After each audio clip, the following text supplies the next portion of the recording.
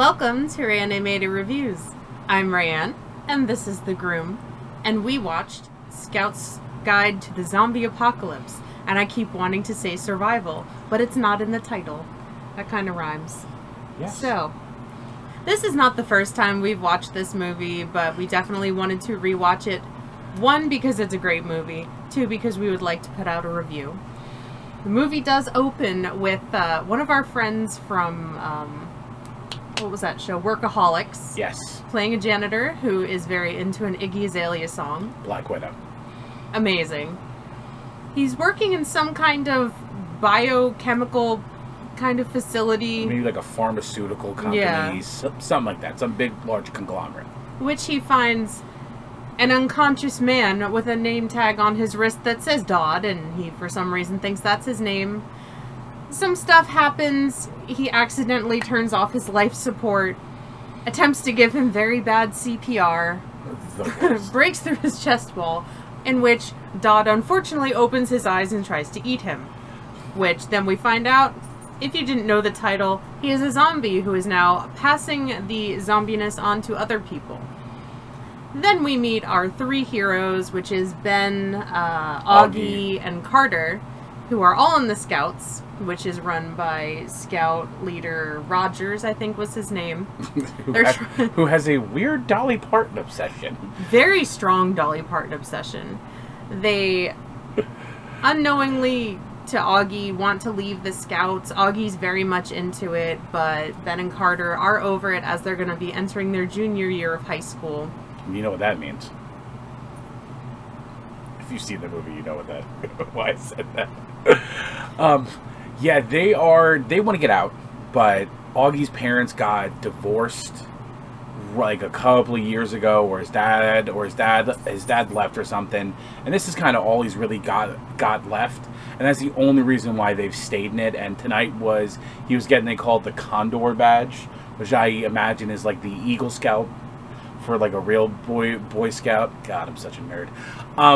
So yeah, so they plan on, after he gets his Condor badge and everything like that, they're gonna tell him like, yo, they're out. But they're the only three people left in this troop, and I'm pretty sure under Boy Scout rules there has to be at least three. So I think once the two of them leave with nobody else coming in, because they do these weird training videos and try to get people to join, and nobody ever joins.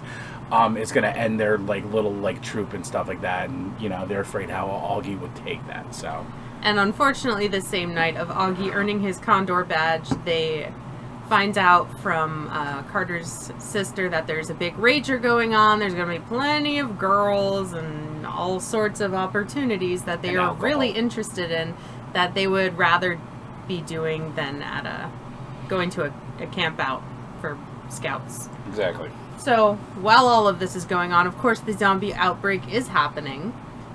And we get to follow this little ragtag group, along with Denise, who is a high school dropout who now works at, what was it, Lawrence of Arabia? Lawrence of Arabia. Which is a gentleman's club.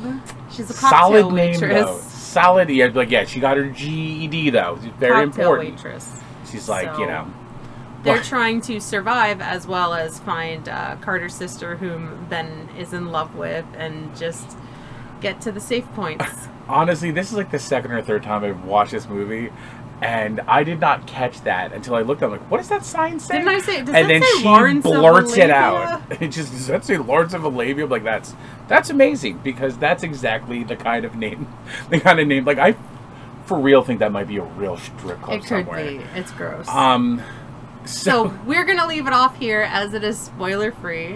What did you like about this movie? Oh my god, I absolutely loved the inventiveness of the Boy Scouts creating weapons to kill zombies. Like, I don't want to give it away because it's really good stuff, but it was, and it was so funny because they showed their merit badges that correspond with what they're making to kill the zombies, and I was dying. That, and it's the greatest opening scene in any movie ever. You were gonna love the first 5 minutes of this.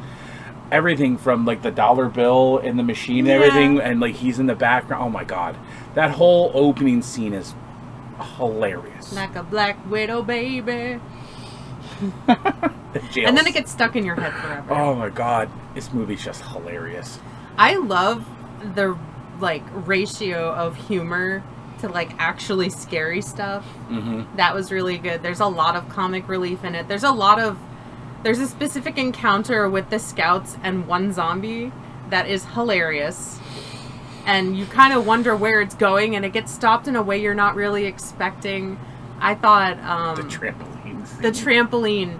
There's a whole scene with trampolines, and there's like a heartfelt conversation between Ben and Denise, and they're sitting on a bed, and she's like, you need to go after this girl if you really like her, and you need to just be confident. Mm-hmm. And behind them, you just see this head popping up, and you realize there's a trampoline outside the bedroom window, and it's a zombie just bouncing up and down, and it is so funny.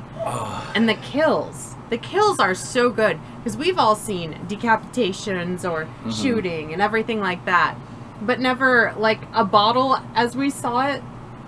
That was good. The kill in the strip club was amazing. Yeah, so good. That's a concept you wouldn't think about, and then when it happens, you're like, oh yeah, I can see that happening. And the effects in this are incredible.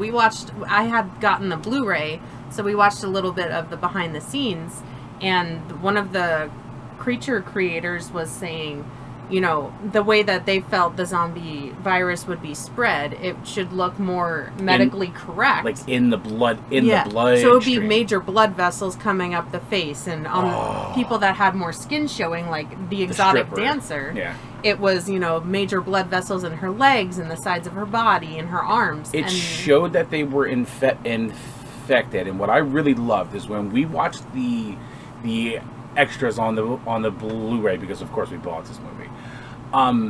He explained that they went along with the actual veins in their body to make it look like it's like going through their body. I love that concept. I thought that was really, really smart, because he brought it on a very good point. He goes, we don't have the advantage of having the decay. The fact that this has been going on for years and years, like Walking Dead was, and a lot of the zombie movies, like, oh, the incident happened years ago. Like, no, this incident happened tonight, and this all happens in one night, or one day, essentially. It all happens in one day into the night, so everything's fresh. There isn't, like, rotting flesh coming off of them, so you have to show, you know. There's like the initial wound, and then where it would travel. They did really good with the wounds too. Like the wounds looked great. Everything looked great. There was like no CGI in this. There was CGI. Some of the CGI I disliked with the blood. The blood splatter, you were like, oh, that's CGI. Yeah, some of the blood splatter was bad. It wasn't terrible. It didn't take me out of the movie. I was just kind of like, oh, CGI. Because I mean, you know, nobody uses buckets of blood anymore, like Deathgasm. I mean, a lot of movies do. Like the Evil Dead remake used a lot. They used a tanker truck full of fake blood, which I appreciate. All right, so what did you dislike? Just the CGI stuff? Would that be your main? I felt like the CGI wasn't super great. Another bonus, like I felt like the actors, for them being so young, they did pull off, you know, really well.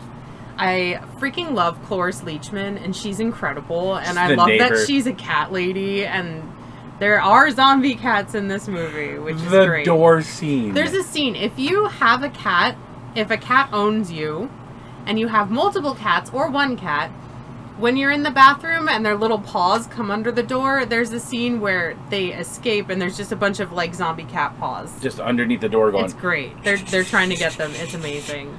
All right. Like I agree. The blood splatter was bad. Other than that, like I really liked this movie. I thought this was a solid movie. I didn't even care the fact that it had like that like little romantic subplot in it between, you know, that didn't bother yada me that didn't bother me. Yeah, I really don't have a dislike. My bonus like is the cocktail waitress is a freaking badass. Yeah, she's super cool. Like she's the one that like brings them all together, and it's like if it wasn't for her, they probably wouldn't have had all this confidence to go out and fight him and stuff.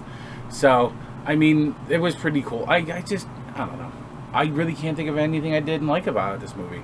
This was a solid movie. I really did like. It's not the best movie. It's not Shaun of the Dead, But it's honestly the closest I've seen since Shaun of the Dead. Like, maybe if it was a little more tipped towards the horror side. Like, I feel like it was like an even balance between the horror and the comedy. Usually I like it to be a little tipped more towards, like, one way, either horror or comedy. But, like, Shaun of the Dead was tipped a little more towards comedy, not so much towards the gore. I would have really liked it if this would have tipped more towards the gore, and you would have seen, like, just a little bit more. But that's me splitting hairs. This was a great movie. I would definitely suggest this to anybody. What would you rate this movie? I'd probably about 4.5 out of 5. Like I said, it's not the perfect movie, but it's damn close. The soundtrack's really good. Awesome. The bonus Soulja Boy. Oh my god. Who, like, that's everyone's guilty pleasure. Let's be real. I still listen to that song. I'd give this, like, a solid 4 out of 5. I really, really, really like this movie. I love watching this movie. I'm glad I finally own this movie so we can watch it again. And this is, like, the perfect movie if, say, my sister, Zoe, who's not super into very, very gory things and she needs that funny element, this is perfect to watch with your friends or your family that are like that. And she loves Shaun of the Dead. She does. So, yeah. Have you guys seen this movie? What are your thoughts? Please let us know in the comments down below. Do you have any suggestions that you think my sister would want to watch with us? Also, leave those comments down below because we would love to do a video with her soon if she's into that. Yes, we do. If you have not already, please do subscribe to the channel. I'd love to have you. You can leave a comment, as I said, like the video if you did like the video, or you could like the video if you like zombie cats or regular cats. Hit the bell for all notifications of further uploads and live streams. You can find me on Facebook at Rayanimator Reviews, Twitter and Instagram at Rayanimator. What the hell? Links are in the description, people. They're in the description because I can't talk and I'm very tired. Also, you can find my solo as well as reviews with the groom in podcast form on iTunes. Thank you to the Farsighted Network. Please don't forget to check out all of their talented creators and wonderful content. Oh, I love those guys. You can find me on Twitch under Repeat Rayanimator. You can also find me on Twitter under Repeat Groom Ray, where I post funny stuff and me and my friends do stupid shit on the internet. It's usually quite entertaining. Not very informational, but entertaining. So, Scout's Guide to the Zombie Apocalypse. Yep. Get a merit badge in zombie killing. Woo!